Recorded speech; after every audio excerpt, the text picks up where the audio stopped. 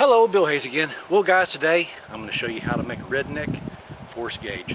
It's good for measuring the force that a shot outputs. Okay, so like if you're thinking that your shot is 50% faster by doing a particular method, if you're shooting your slingshot or your bow, but you really want to know, there's an easy way to find out, and this is how you do it. The Redneck Force Gauge. And it's like this. You just take a coffee can, an old coffee can. Alright, you stuff this with a t-shirt, cotton batting, whatever you want. It'll work good as long as it stops the shot and keeps like that. I'm just going to put cotton batting in there because I just happen to have some in the house there. Put that in there. Like that. Take an old socket wrench. Okay, this is an old socket right here. You can tell this one's got a little rust on it and everything. So this is an old one, but you want to make sure that it spins freely. And then it ratchets, because one of the problems with a pendulum device is you have to be fast to run over there and see how far the swing was on it. Well, on a ratchet, it hits it and it'll move it to a certain distance and it'll stay. And that's a very important part right there. Now, you just take yourself a catch box or anything you want like that, and just put your ratchet in a vise. I use the extension on there, like that. Set it up, take your ratchet, the wrench off. This is stuffed with cotton. Take some redneck tape, or as we call it, duct tape.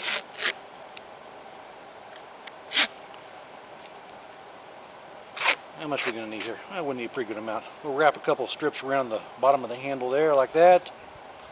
Roll it up. Go over here to the Redneck Force Gauge. And making sure that we are, and get that on there nice and tight. Just put that around there. Now, alternatively, you can drill a hole in this can and sink it in there deeper, but the way we're doing it here, there's no need to. Anyway, you just wrap your wrench around like this a few times to where it gets good and hard on there. It's where it won't move. Wrap it a couple more times. This is nice and scientific, as you can tell. Funny thing about scientific stuff, though, is doesn't matter how the device looks, it's how it performs. And this will perform just as well as anything else out there. I can make this out of carbon fiber with stainless steel polished ends on it, whatnot. Won't make it any more accurate or work any better than what we're doing right here. And that's what we're doing. We're just making a simple Redneck Force Gauge. Alright, that's probably pretty good right there. Rip that off, throw that to the side. Now, you see when you hit this makes the ratchet move like that. Alright, and you just snap that back into the extension. Move this out enough so that take a little bit of adjustment here to make sure that it doesn't hit the side of your catch box or your stand, wherever you're putting it on.